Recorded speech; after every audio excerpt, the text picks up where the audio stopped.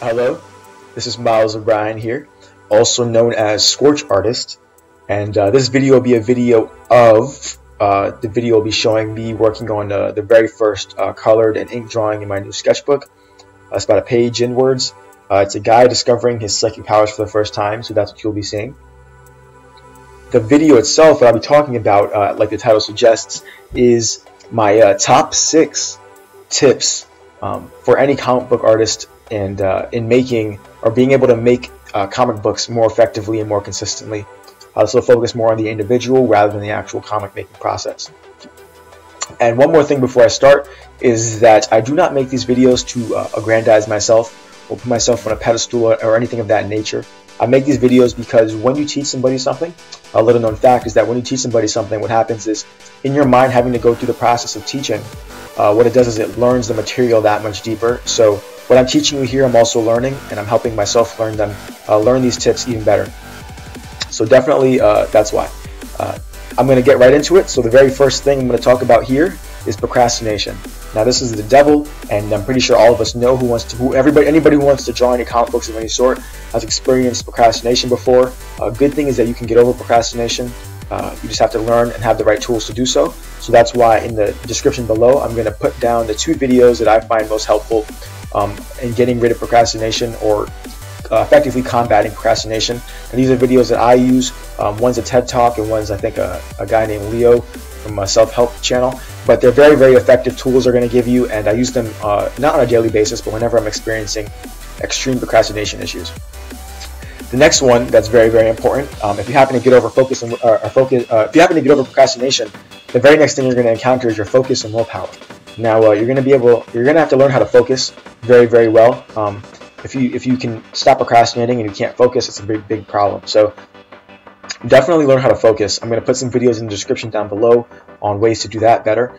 But one of my biggest tips that's really helped me is break your work time into 90-minute sections. So an hour to 90 minutes of work. And that is because your willpower is basically like a battery, and the more you use it, the more it runs out. So when you start your day, basically how I start my day is basically I drink some water, I go out on the balcony and get some sun, then I come in and meditate, and then after that I actually start working immediately.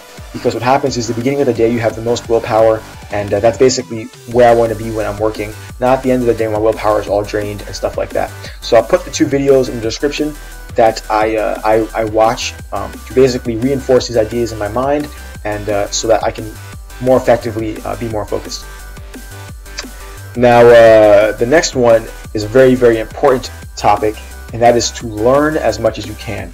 Now this is something I've seen every single manga artist discuss, or any single artist in general that I've discussed when I'm looking up into research. And basically, you want to be learning as much as you can.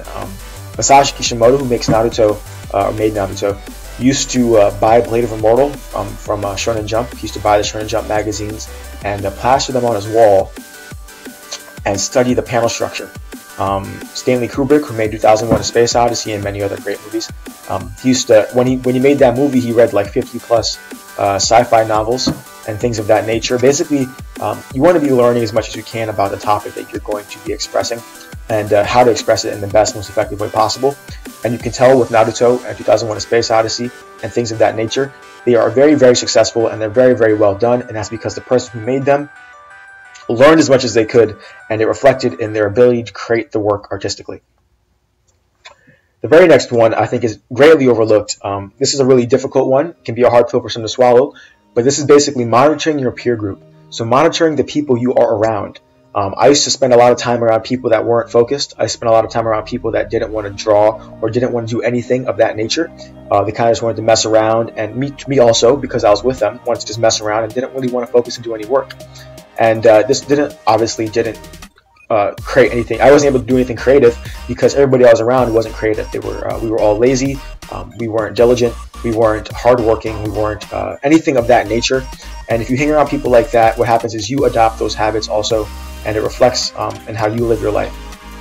So definitely build a peer group of people who are of the qualities that you would like to reflect in yourself. My best advice would be to build those qualities in yourself first, and it'll be easier to find people like that. You attract what you are, not what you want.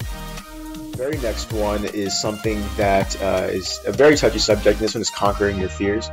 Now, a very common misconception is that nobody's scared. The thing is that we're all scared. It's just some of us handle those emotions better. And there's a book that I would like you to read, or I'll put the book summary down below. A video to the book summary, or a video of the book summary. It's basically Stephen Pressfield's The War of Art. When I was very scared of putting up YouTube videos and things of that nature, I had read this book previously, and it gave me the tools in order to realize that fear is a very, very normal thing. Everybody's scared all the time. It's just that some people are better at feeling that fear and then immediately going to work anyway and putting out the thing anyway. Because fear is something that you have to teach your mind not to feel.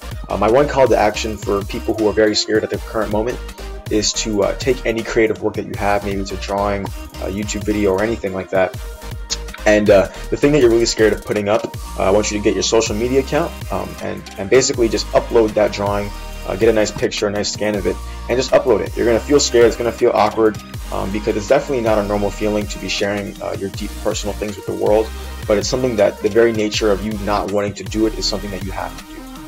This is something that if I didn't do, I wouldn't be able to draw and put on video, because it was really awkward at first, but because of that awkwardness, you kind of get over it and you realize it's not that bad. So definitely conquer your fears. Book summary down below. It's a really awesome book, and yeah.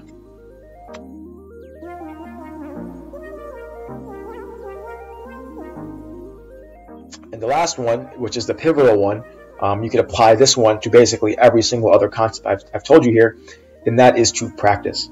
You can practice basically not procrastinating. You can practice focusing, you can practice learning, you can practice your monitoring your peer group, you can practice conquering your fears, you can practice practicing.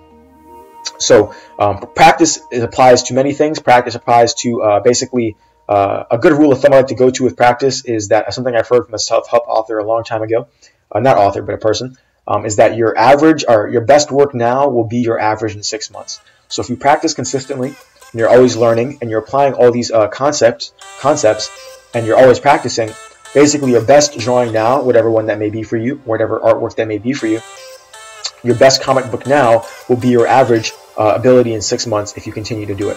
So I've seen that. I'll link my progress video up in the corner there.